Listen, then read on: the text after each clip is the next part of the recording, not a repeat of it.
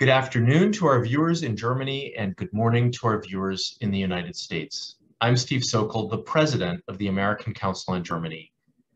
Thank you for joining us for today's discussion about what we can expect from Germany's new government. We're joined by veteran journalist Stefan Kornelius, who currently serves as the political editor of the Süddeutsche Zeitung in Munich. Stefan, herzlich willkommen. It is great to see you. It's wonderful to see you, and I'm honored to be a veteran now. Well, you've been at it for such a long time, even though this position that you're in right now is relatively new. It happened during the pandemic, but after, nearly 20 years of serving as the paper's foreign editor.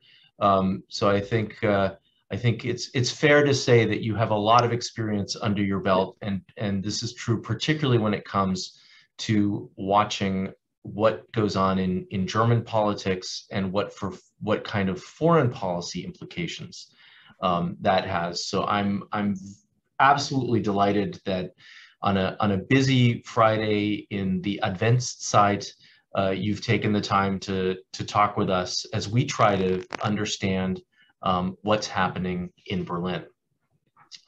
So I think it's fair to say in German, Die neue Regierung nimmt Gestalt an. The new government is taking form. We're able to read some of the tea leaves coming out of the coalition agreement, seeing how the cabinet is being put together, learning a little bit more about some of the key staff. And of course, on Wednesday, Olaf Scholz gave his first Regierungserklärung before the Bundestag, basically outlining some of the government's policy priorities and some of its activities. And I thought we could maybe start our conversation today by hearing from you about what stands out as you sort of parse this new government and try to understand the direction that it might go in. Well, I think the most important thing to observe right now is, in the end, how clear a cut that was from the Merkel era. We all thought, well, this is sort of a very smooth takeover from the old times to something very similar. But the more this goes on now, the more we look into this government, the more we do see that one of the most distinguished or the most important parts of this distinction is basically to be not Merkel. And even though Olaf Scholz is extremely similar in how he behaves, how he talks, how cautious he is, we will see a couple of major domestic and foreign policy changes. However, this is Germany in the end. Don't expect disruption. Don't expect sort of the Big Bang thing. It's a coalition government after all. They negotiated a kind of a treaty which they want to stick to. But the most important fact is this is a cut to the previous CDU era, actually underlined by today's decision on the new CDU leadership, which we'll talk about later, I guess. And most importantly, in the fact that those two junior partners in the coalition, the Liberals and the Greens, were more than desperate to get into power, to take over responsibility, and now they want to brand the policies they are responsible for. So give them some time to warm up. They need some sort of first week experience in the office. But then we'll see a couple of major changes, mostly on climate issues, environmental issues, also tax issues, that's the domestic part, social issues, probably even foreign policy. So let's unpack that a little bit, and maybe let's start with some of the domestic issues and then move on to some of the foreign policy issues.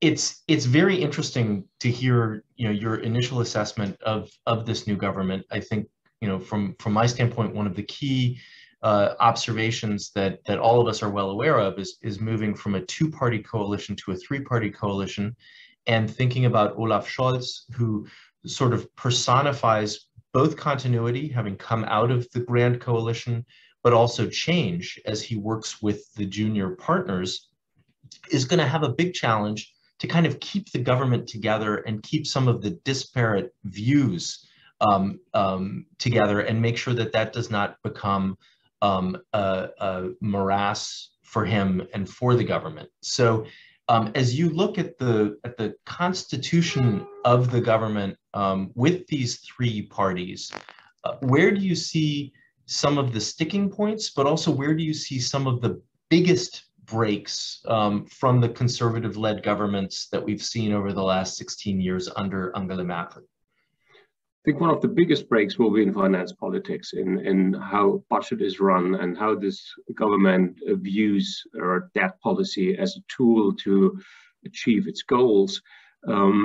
Especially the Greens and the Social Democrats are much less prudent in going to the coffers, taking out the money and spending it, trying to first change course, mostly on climate issues, but also setting incentives for consumers to turn more green, to let's buy an electric car or just get into other kind of consumer habits.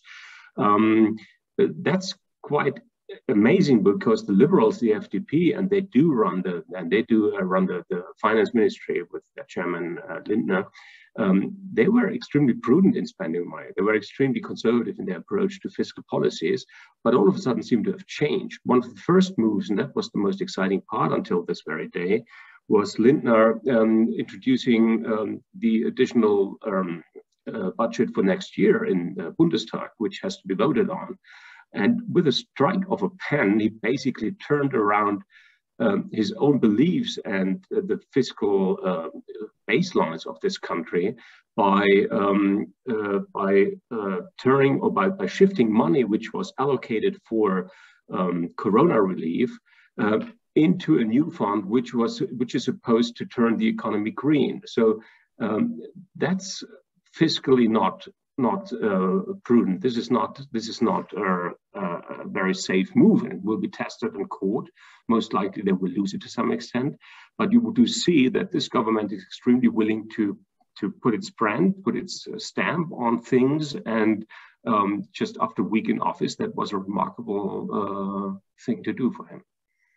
So let's talk a little bit more about that, because one of the questions I've been asking myself is how, or actually where the fiscal policy will be directed from, whether it will be directed from the finance ministry and Christian Lindner, who's new in that role and doesn't really have experience running a ministry like the finance ministry, or whether this might be something where Olaf Scholz, as the former finance minister, who has lots of experience in this area, might take some control in the chancellery. So do you see a tension playing out there between the Kanzleramt and the finance ministry over some of these directions? Well, there is no tension as of yet, but that might change.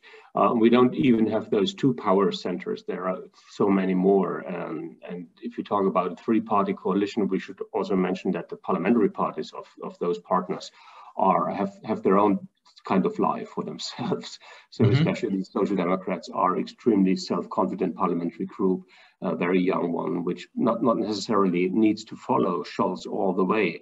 And we will come to these points over the next months and years where those interests will clash, most likely on fiscal issues. And then the interesting point to watch is how will Scholz behave? Right now, I suspect that Scholz is leaving things to his successor in the finance ministry, as long as he does mostly what Scholz would have done anyway. And that's the case for now. So I guess for the first initial months, this coalition is in step with what they agreed upon, what they negotiated in the coalition treaty. Problems will arise later, most likely on spending habits, on debt policy, on European fiscal issues.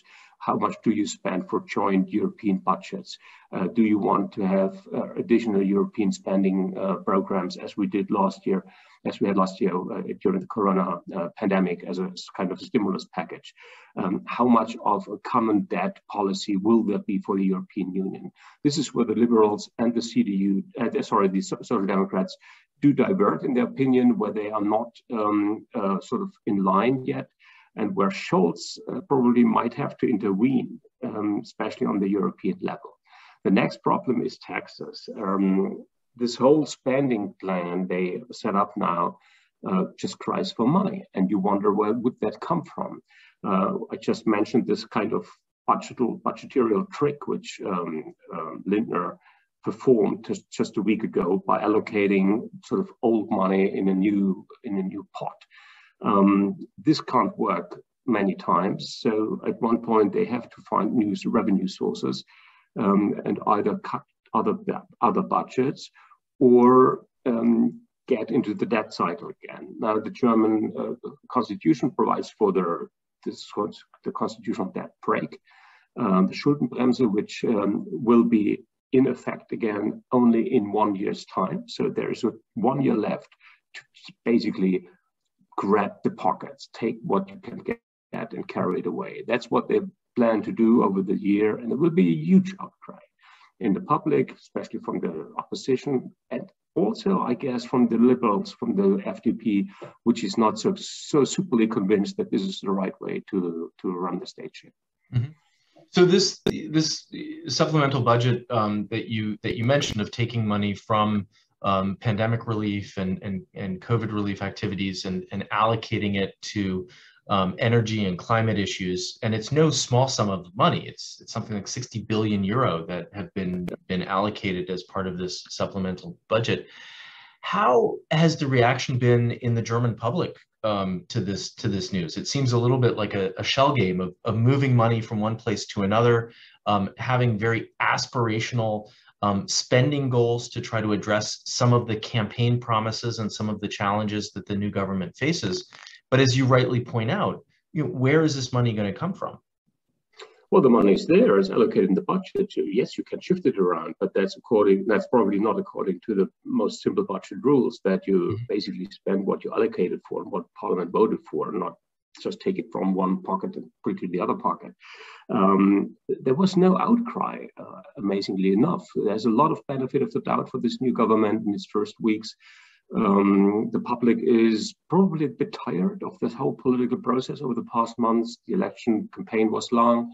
The coalition finding process was long, and there's this overlying feeling that, well, there is change. Let's give them some wiggling room. Let them maneuver. Let them do some stuff. Let's see what they do.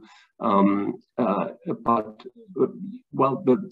one point or another, courts will intervene, and the CDU already announced that they want to take that to the Constitutional Court, where it will be decided in the end.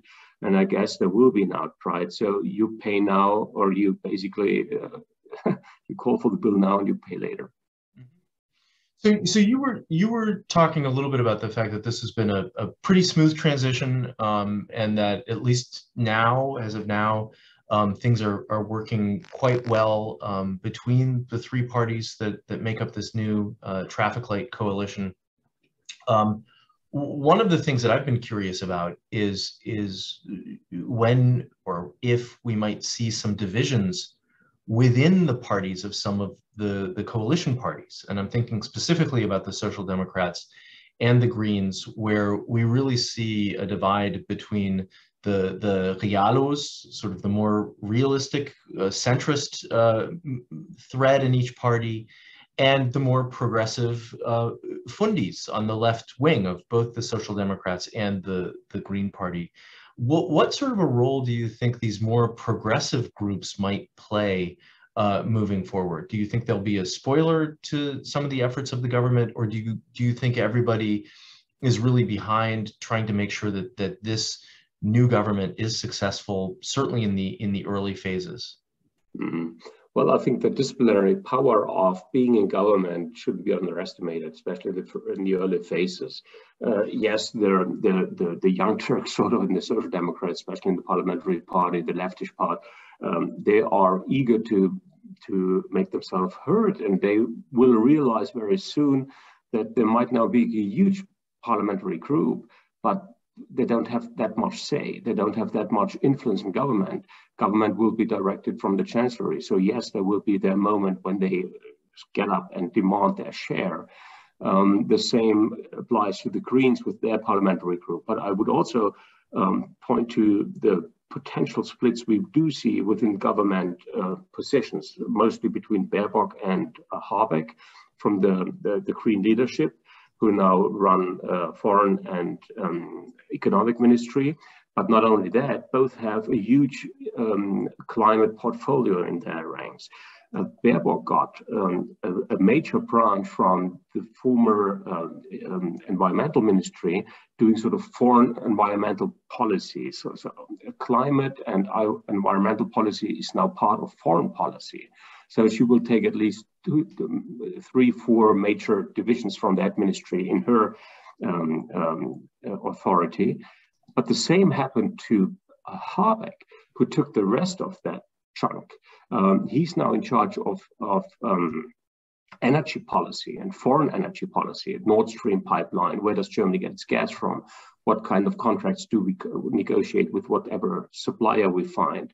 How about carbon adjustment mechanisms, cross borders, and these things? This is a major foreign policy portfolio, and they will clash over this. The same now on the social democratic side with defense. We do have the new defense minister, Lambrecht. She's the former justice minister, no defense experience at all. She's trying to get into it, making first steps now. And I mean, the community is watching it closely. Today she was visiting the Navy, and yesterday the Air Force, and all that's the regular sort of initial moments to get acquainted with the forces. But she's a staunch pacifist, basically. She was advocating against drones all the time. Now she's sitting in the center of that ministry and has basically to pursue interests which she actually didn't follow before. And she might find either allies or new, fresh enemies, opponents in her own parliamentary party, with the chairman Mützenich, who's becoming even more demanding in his pacifist views in cases for disarmament or drone armament, and mostly nuclear power sharing. These are issues where I do see tension coming up already, and it'll only take time until we see them flaring. So I did want to ask you next about sort of the makeup of the cabinet, and you've started to talk about that as it relates to some of the inner tensions that we might see playing out. It was very difficult, I think, on some levels to put this cabinet together because of the desire, obviously, to have party parity between the three governing parties, but also to have gender parity. There was also a lot of discussion about making sure that voices from the East were included in the cabinet. And I think that there were some surprises. You talked about one of the surprises, Christine Lambrecht, the former justice minister, being named as defense minister. I think there were also a number of people who were surprised that Cem Özdemir from the Green Party was cast as the agricultural minister, and there were a number of people who were really kind of unknowns who ended up making their way into the cabinet. What stands out to you about the makeup of the cabinet beyond your observation so far about the defense ministry, for example? Well, what stands out most is that in the end, it's quite a surprise cabinet. It's not sort of the expected one. The old oppositional structures we saw with all those parties, with the Greens and the FDP, haven't transferred into government. And that's due to the strength of all chairmen in this process, and that they made it happen, that they got over existing party structures, annoying quite some people. I mean, you mentioned Cem Özdemir, and the guy who lost out is Toni Hofreiter, who Some people might most remember for his haircut, and which is a bit like yours, but with more hair on the sides. So Tony is a remarkable guy. I mean, and he's quite a knowledgeable agricultural type. So he was expecting to get agriculture, but he's from the left-wing part of the Green Party, and they simply didn't want to have these guys in cabinet. They are unreliable, and he would have definitely been a pain in the neck for all the agricultural lobby groups. So in the end, yes, it's a power cabinet, and they took least. They took offense with a couple of existing sort of power structures, but in the end, I think it was quite surprising. Also in the domestic ministry or home affairs is sort of a regional figure from the land of Hessen, but she's an experienced politician. Take the construction ministry, housing, a regional politician from Brandenburg. So people you haven't seen before, and so we might find that this is a good choice because these are much more experts in their fields rather than tacticians and ideologues. So that might be helpful for governing. And of course, because we're in the midst of the pandemic and the COVID numbers are not, they're stabilizing a little bit in Germany, but they're not getting much better. What about Karl Lauterbach, the health minister? I think there was some surprise that he actually ended up being named health minister. Well, Karl Lauterbach is sort of an exceptional figure. He's standing on his own. He is probably one of the most well-known politicians now in Germany due to his huge presence in the media. I mean, he's a talk show figurehead. He's basically living in studio somewhere, and not sure where he's going to sleep, but he has an omnipresent figure in all kinds of media. But on the other side, I mean, he's very eager to get in the light of the public, but then again, he's also extremely knowledgeable. And all the health experts I know are full of praise for him and his expertise. Now, what we've seen is that both things do clash with him extremely fast.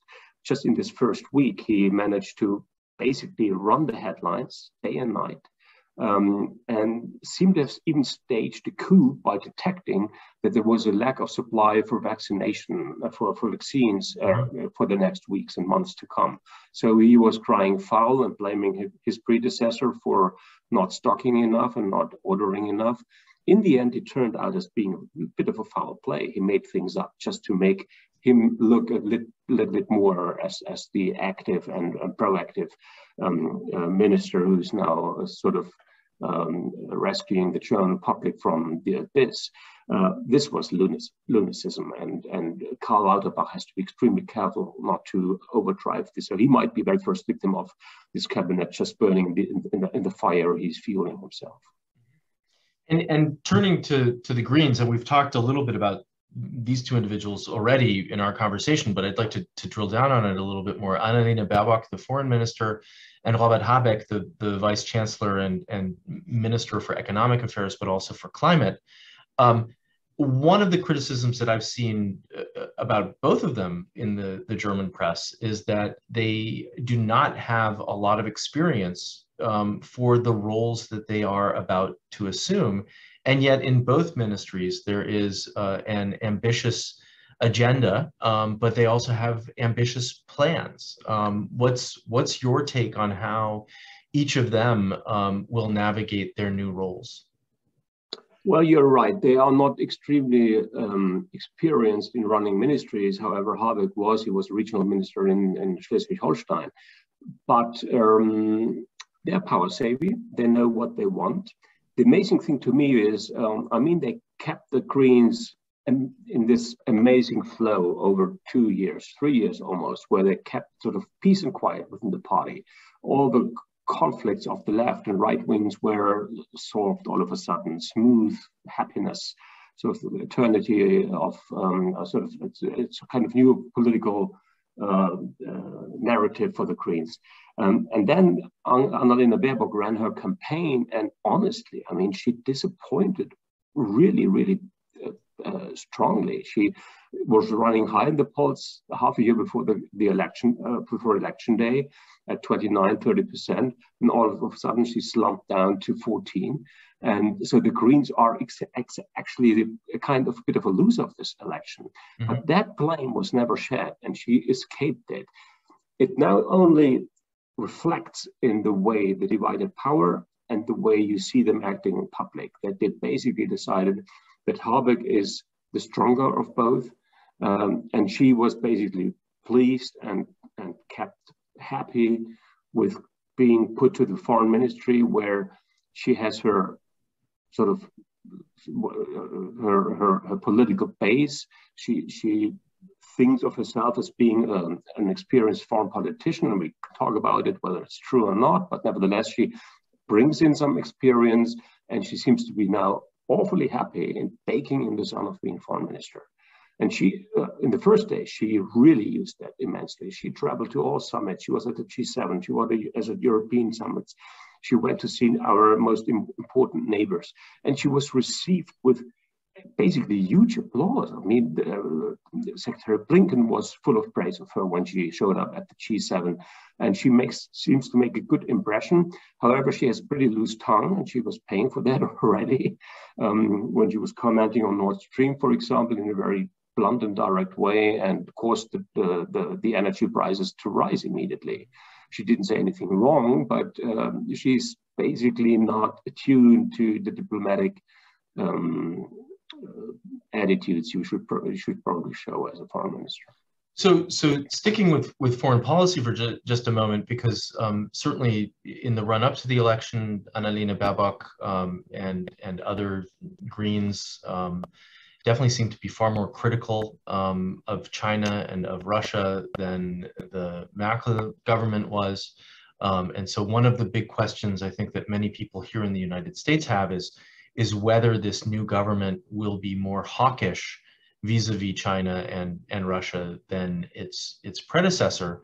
But sort of as a corollary to that question, during the Merkel years, a lot of foreign policy was really driven from the Chancellery and not necessarily from the Foreign Office. And so one question is whether Olaf Scholz will be the one driving German foreign policy, or whether Annalena Baerbock will be the person sort of setting the agenda. Well, the Merkel years gave us various tastes for how foreign policy can be conducted from the ministry itself. And so the last foreign minister, Heiko Maas, was quite a failure. I mean, he wasn't an extremely strong minister, but Baerbock now has a sort of a natural advantage by gaining so much attention, by being the first female foreign minister, by being so basically refreshingly blunt in what she says. But the big question is in the effect of what she does. Will it be more words or will it be deeds? Yes, she can be moralistically on the high ground. She can blame Russia for whatever it does. There's plenty of reason, and the same with China. She got a lot of heat from China in reverse already. So even talk has its effect, and it might have been necessary for a German government to be more outspoken on things going wrong in the world. And the question is, how will they actually decide on factual issues? I mean, Nord Stream is the big white elephant out there, and we probably shouldn't expect miracles from that immediately, but there are much more nuanced issues which can be decided upon. NATO just this week decided on defense weapon procurement to Ukraine again. Anti-drone defense. There is a major conflict coming up with China on the kind of third-party sanctions regarding Lithuania, where mostly German big industries are now in the focus of Chinese retaliatory desires, pressing them not to do business with Lithuania anymore if they want to stay in business with China. So these are all issues where she can make a difference. She is still in the process of recruiting her immediate advisory crew in the ministry, something where Habeck is much more advanced. He knew exactly what he wanted to do and did it within 24 hours. She's still searching. Just today, she made the major announcement that Andreas Michaelis is coming back. He's the former state secretary for,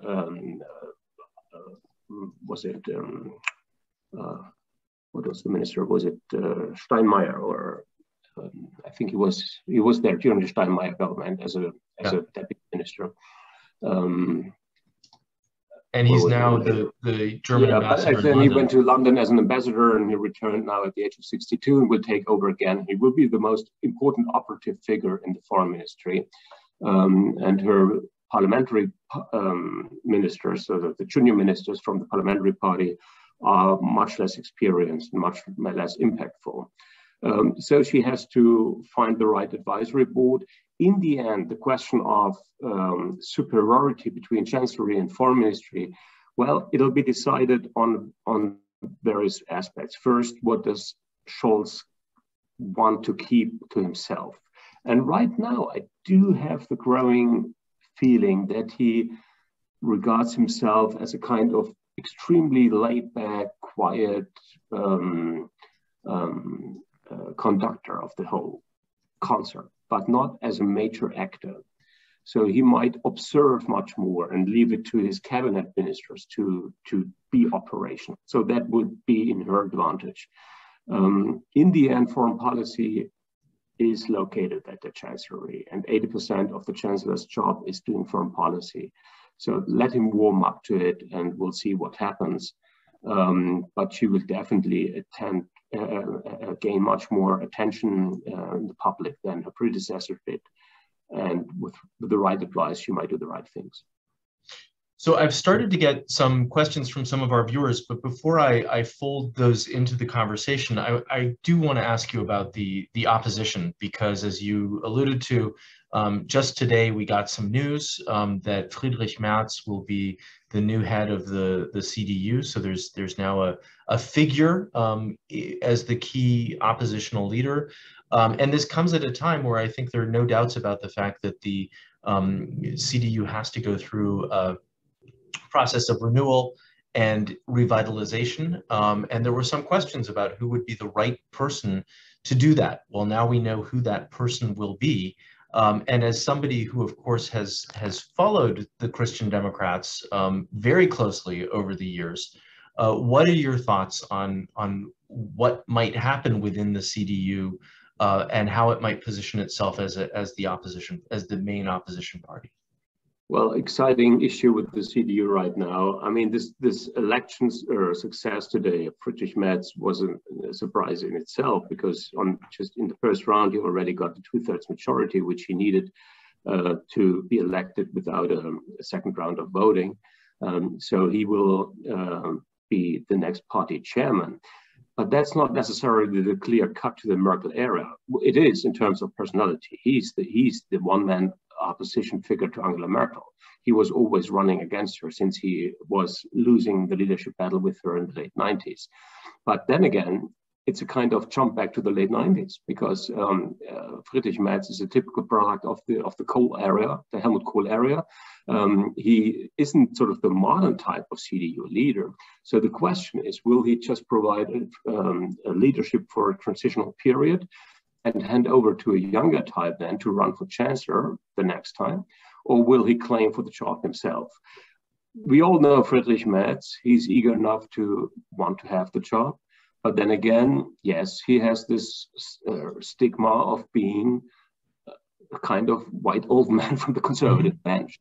And he's definitely not the fresh new CDU face you were hoping for. But then again, his competitors in that run-up with Helge Braun and Norbert Röttgen weren't that fresh faces either. So the big message is, yes, the CDU is cutting off the Merkel era. They're trying to find a new ground. Friedrich Merz is the one who's organizing this, and he's already having this new sound where he's extremely modest and says he wants to bring in new people, young figures, young women.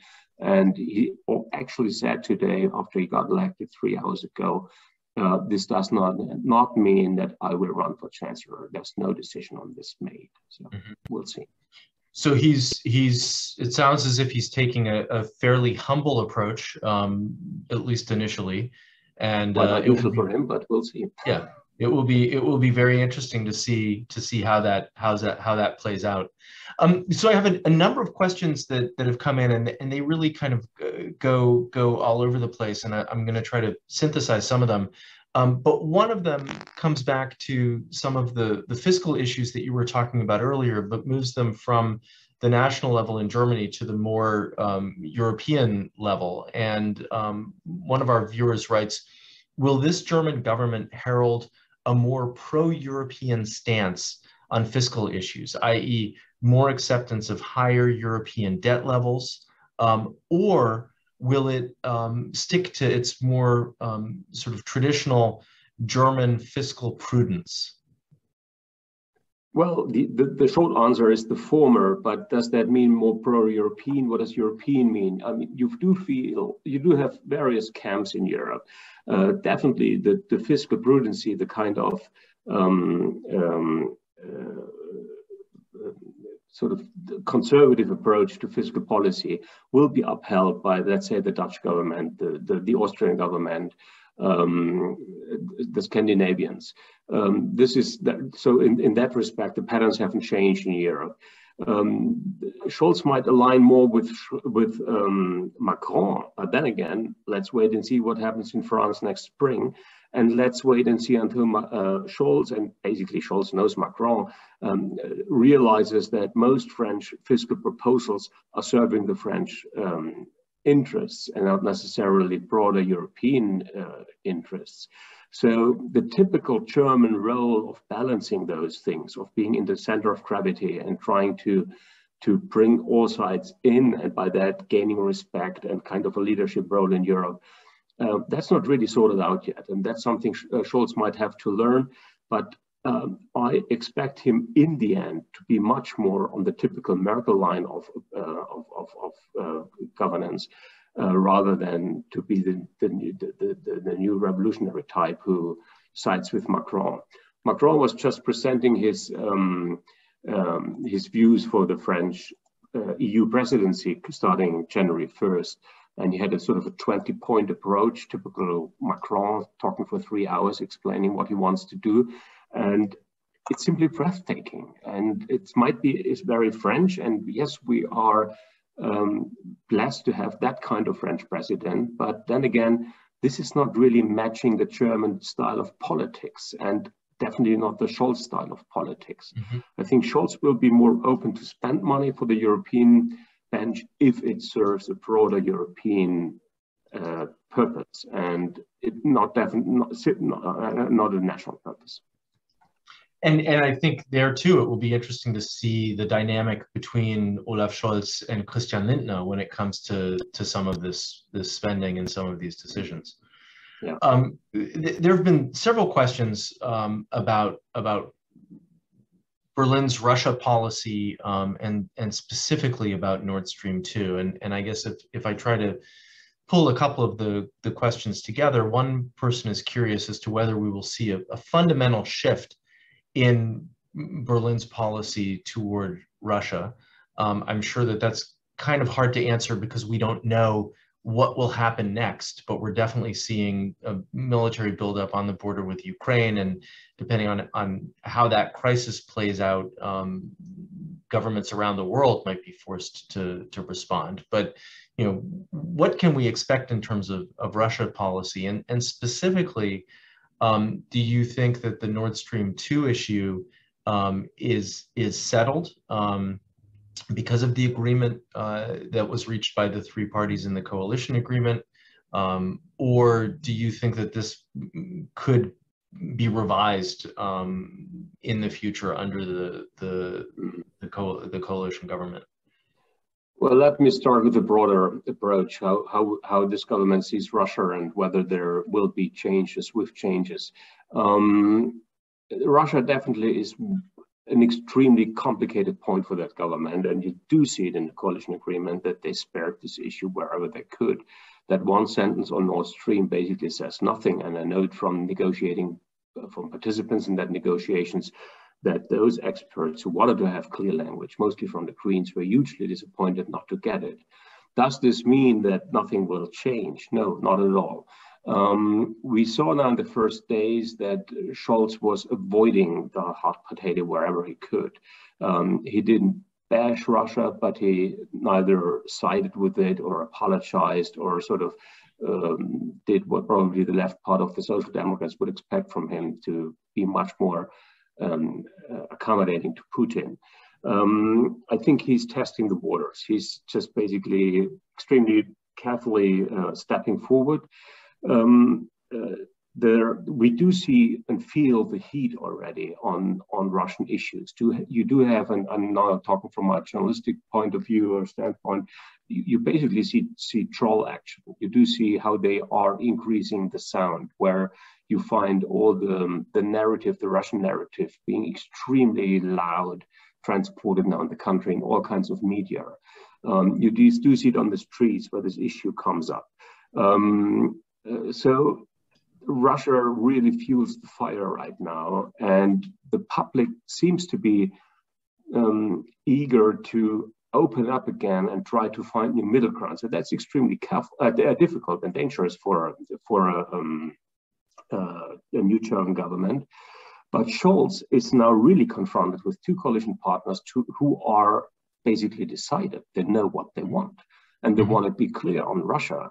And the next Green Party chairman, Omid Nuripur, who you all know in Washington because he's a frequent visitor, does not hide anywhere that he is decided on how to see this government and Putin.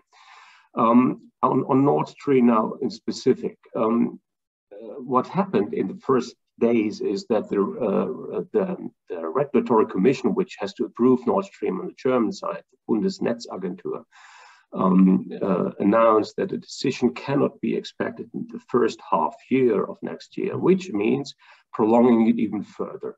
Russia was expecting a decision by January, then it was postponed until March. Now we're talking about the second half of 2022. So it'll be dragged out. Why is that? Russia hasn't simply qualified to be approved, because the debundling issue of getting the pipeline and getting the gas into different companies, provable different companies, and not simply one, which is Gazprom, needs to be fulfilled before the formal agreement can be made to have this pipeline up and running. The next step is the European Commission. And my basically educated guess is the government exactly knows that they will fall over this issue. If they have to make a decision, this will be final, not for Nord Stream, but for the government. So they want not to take it. And the coalition negotiations basically prove that. They have avoided that issue entirely. There's just a little sentence, and that sentence says, the decision on Nord Stream has to be in line with European regulatory affordments. And that basically means we are shifting that whole issue to Brussels. If one body in Europe is deciding on the pipeline, it won't be the German government, it will be somebody in Brussels. And that can only be the Commission or, and that's the even more interesting part, the European Parliament. And there are procedural scenarios where the final decision can actually be pushed up to the level of the European Parliament. And the move there is pretty clear. There will be no approval for Nord Stream in the European Parliament. Just one sort of final little remark. One contested legal issue is where this whole debundling issue starts to take effect. Does it when the pipeline enters German territorial waters or when it leaves Russians? And that's a legal vacuum. That's a legal, sort of an undecided issue, and it has to be decided. The question is who decides it. The German government could make the claim to the European Commission and ask for a decision and sort of give advice on how they see it. Then the Commission would be forced to decide it. But there is no action from the German side to get this thing solved. So what it means, if this is being still unsolved when the whole issue reaches Brussels, then the Commission has to ask for clarification, but the next level for decision is the European Parliament. So there are a couple of avenues where things can derail pretty badly. My guess is this government never ever wants to take the political blame for taking the decision or deciding against Nord Stream, but they wouldn't be complaining if Brussels would, even to the negative, and they would pay for it financially. Yeah, so I mean, so it sounds like this is something where we will not really see a resolution anytime soon, particularly because this is a pretty arduous administrative approval process by the EU at the end of the day, if it comes to that. So let me maybe start to wrap up with two closing questions from our viewers. One of them stays in the international arena, and one of our viewers asks whether, with Olaf Scholz in Berlin, Emmanuel Macron in Paris, and Joe Biden in Washington, we can hope for a renewal of and an improvement of the transatlantic alliance. And I would actually sort of add to that whether liberal democracies might be in a stronger position, and social democracies with these three in office. Although, as you've pointed out, Macron faces a pretty tough election in the spring of next year. So maybe a different way of looking at this is, how much of a window do we have for Olaf Scholz, Emmanuel Macron, and Joe Biden to make some progress on some of these big challenges that we've been talking about, whether it's Russia or China or even the climate issues? Well, there is a window, but only after the French elections, if Macron wins. If his conservative challenger now wins, or actually if she's getting the second round, then it'll be extremely tight, and the whole conservative and right-wing camp in France might rally behind her, which is a huge challenge to Macron. But let's assume he wins, and that's sort of the normal part. Then I think we do have a window for real work from the French elections is until end of April, let's say from May onwards, until the midterms. That's where the curtain falls in Washington. And in that period, Germany does lead the G7. There will be another G7 summit in Elmau in June. So there'll be time and sort of the stage to do something substantial. Now, what needs to be done? I think the most pressing issue on the agenda is China. We don't see eye to eye on China transatlantically. This is a huge strategic gap, which will be played to our disadvantage by the Chinese, and which will lead to major clashes transatlantically on basically how we assess China. There are good reasons for seeing things differently, but there has never ever been proper talk, not during the Trump presidency, as one can easily imagine, but also during the first year now of Biden's presidency. There's a high-level group, EU, Washington, talking China. They met 2 times now, but I think that's the wrong format. It's basically organized with the EU foreign policy body, with High Commissioner Borrell, who is quite a disappointment in Brussels and who shouldn't be the key point to talk to. So what I do expect is those governments taking up speed in talking to each other. And if people will be in place, and even the Biden government, I mean, look at the appointments. We just got the German ambassador now having her hearings. I'm not sure whether the Senate voted on her already, but I expect her to be here soon. I mean, she's just ambassador, but nevertheless, even Karen Donfred took her time and others. So it really takes time to get the machine running again.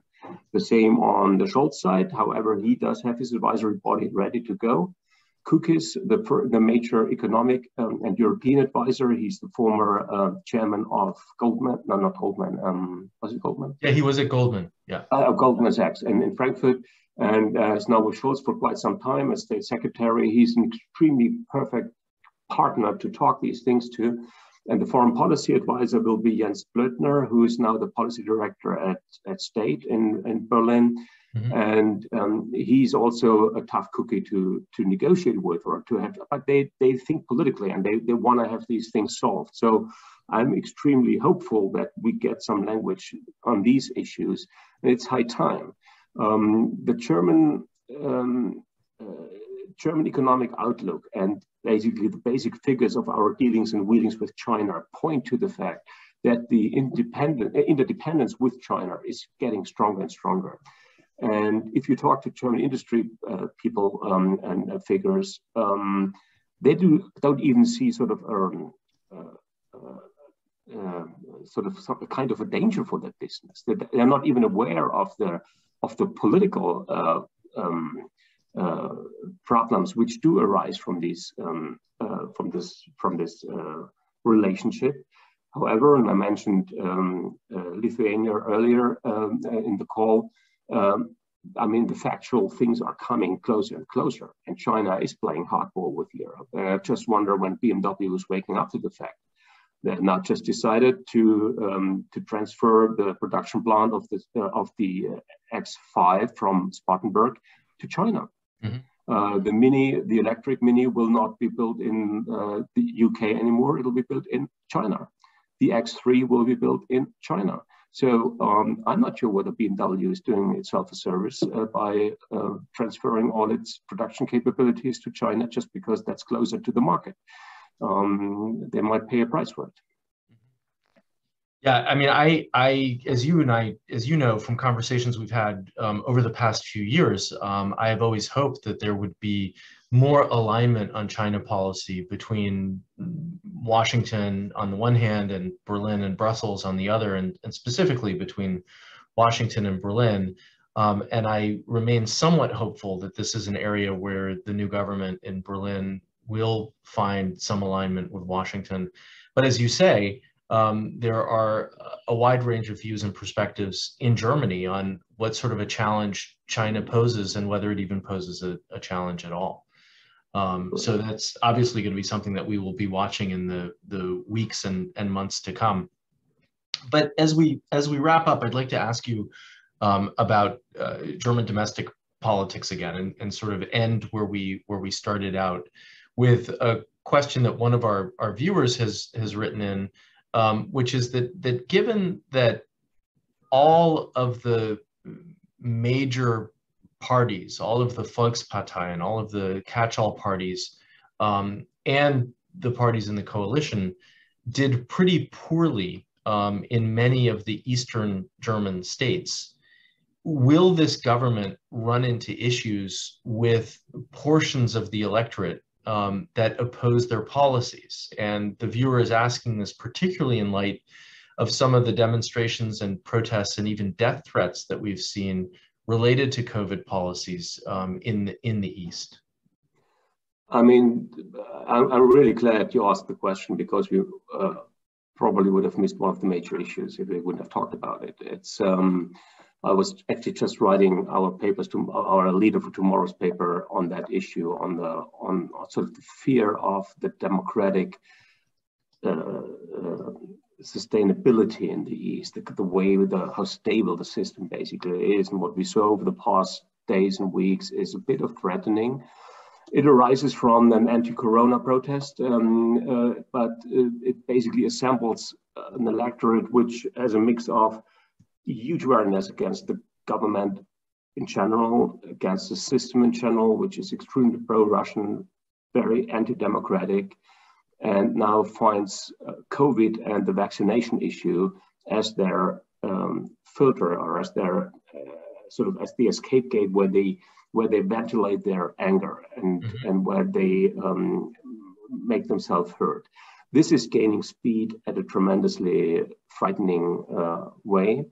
And Scholz made a very courageous decision by announcing that he will introduce mandatory vaccination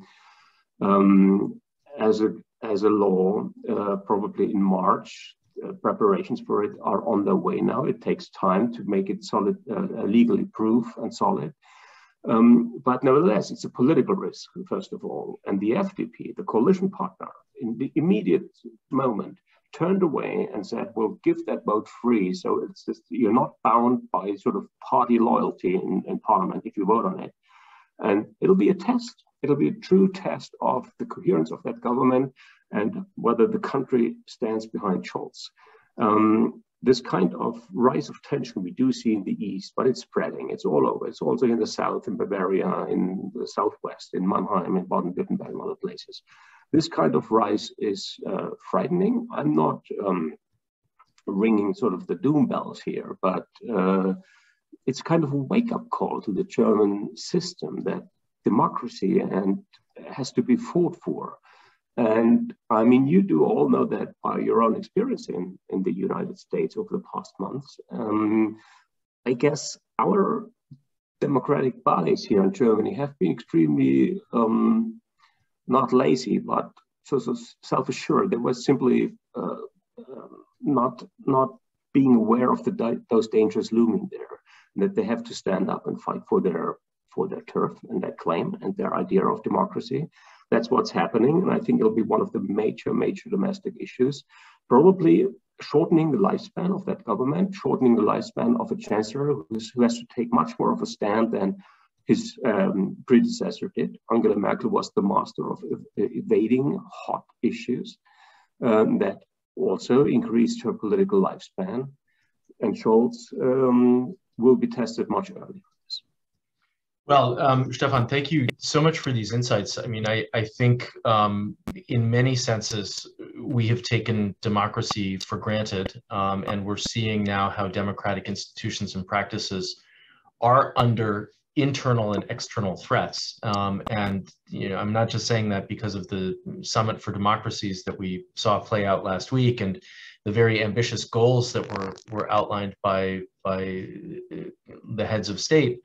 But because these are issues that we will undoubtedly be struggling with in the weeks and years to come, both in a very domestic sense, but also in a foreign policy and sense and in the international arena. We could undoubtedly spend at least an hour, if not longer, talking just about this topic, and perhaps in the next year, we can get together again, because I don't sadly think that this is going anyplace quickly, but this is going to be a key issue to watch. And I, for one, look forward to reading your piece in the paper tomorrow, because I'd love to drill down on some of those insights. But for now, Stefan, ein herzlichen Dank. It is always great to talk to you, and I really, really appreciate your taking the time for this discussion, and I wish you alles Gute and a good holiday season and a guten Rutsch, and I hope that we're able to meet again in person early on in the new year. Thanks to you, Steve. Happy holidays to all of you. Thanks for enduring me for such a long time. No, this was terrific. Herzlichen Dank, Stefan. Thank you. Bye-bye.